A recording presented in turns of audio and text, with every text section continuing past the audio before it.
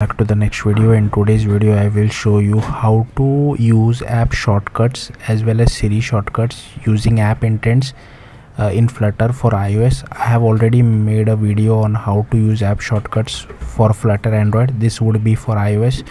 So yeah, let's see a demo on it first. All I will show you the demo for our app. So here you can see I have this app which adds some data to Swift data. So Swift data is a local database. If you are not aware, you can use core data as well. Like this functionality can be anything. Just for simplicity, I am adding some data to our Swift data database, and Swift data is a local database. And here you can see once the shortcut is called, I am adding this task to our to-do list. So if I click on add to do, so I will just add some task for now, just so that okay, so I have added this task. Now what I will do is I'll close this app completely. Okay, I'll go to shortcuts, and here I will click on plus. I'll click on add action. I'll go to apps. I'll select my app. So my app is data infuse. I'll click on add data to Swift data. So this was the action, but you can add any action whatever you want to, and I'll click on done. Now I will just click on add data to data infuse, and here you can see added data to my app. I'll click on done, and if I go back to my app again, here you can see the data was added. So yeah, this is the demo. Let's have a look at the code at the demo first. So here, as you can see, I will add our shortcut to Siri, and what I'm doing in that shortcut is basically adding data to my Swift data database. So it is a Swift data is a local database. So firstly I will add some data to my Swift database manually. So I'll click on continue. I'll add something. Okay, I'll click on OK. Now what I'll do is I can close this app. I will go to device, so you can access Siri even on a simulator. So I'll click on Siri, and before telling something to Siri, so these are the phrases which you can say to Siri. So application name is basically whatever your app name is.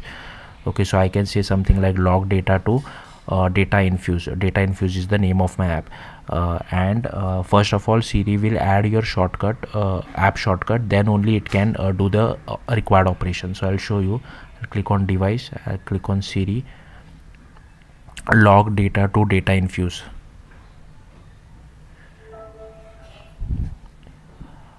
Log data to data infuse Swift data.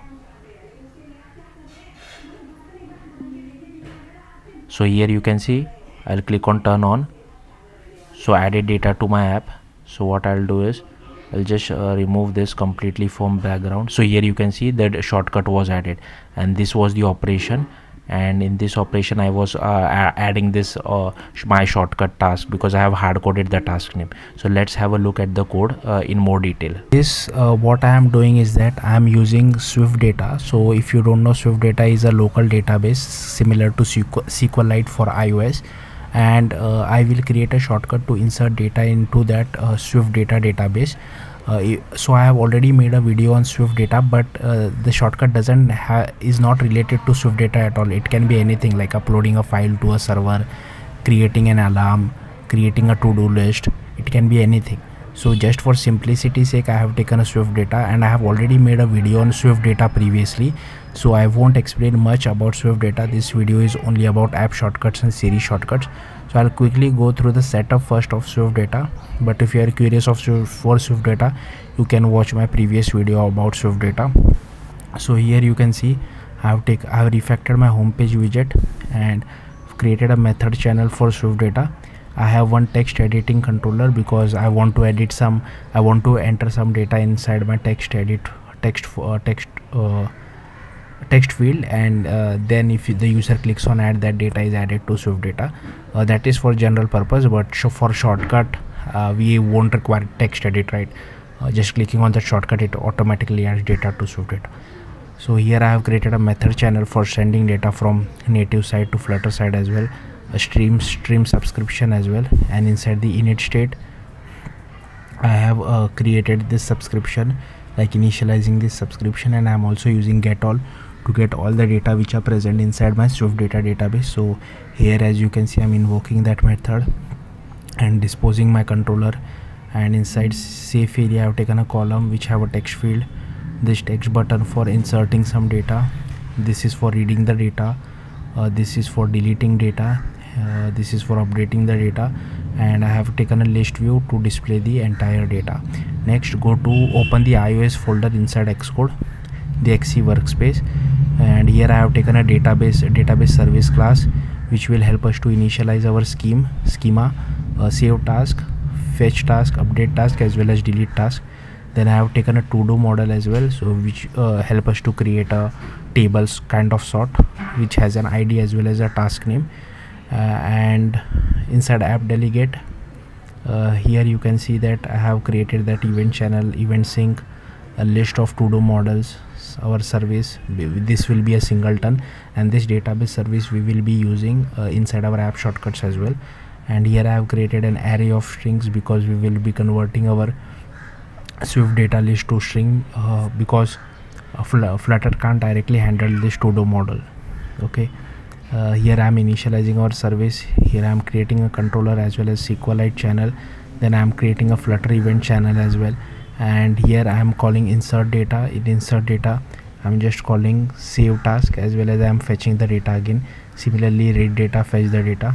In delete data I am deleting the data and calling fetch data again. Similarly for updating the data as well, updating the data and fetching the data. And inside fetch data, this is how I am fetching the data. And here I am initializing our event sync. Also I am implementing this Flutter stream handler as well. Now these were all things for Swift data. Now comes the actual part of adding a shortcut. Now if you want to just add a shortcut to your shortcut app, you have to define a class, Swift class. You can name it anything, but it has to implement from app intent, and you have to add these two imports. And here inside title you can add the string whatever you like whatever your shortcut should do. So if it is upload a file to a server, you can name it something like this. I am just adding add data to Swift data. And here inside perform, you will actually have to write your bit of logic on what the shortcut should do. So here you can see I have told you that we will be making use of this database service class. So that's what I am doing, and I am just calling the save task method of our service. And for now I have just hard coded this task, but yeah, you can add whatever you feel like. And here I am returning the dialog. So once you click on that particular shortcut, you are seeing a dialog pop-ups, right, which says added data to my app.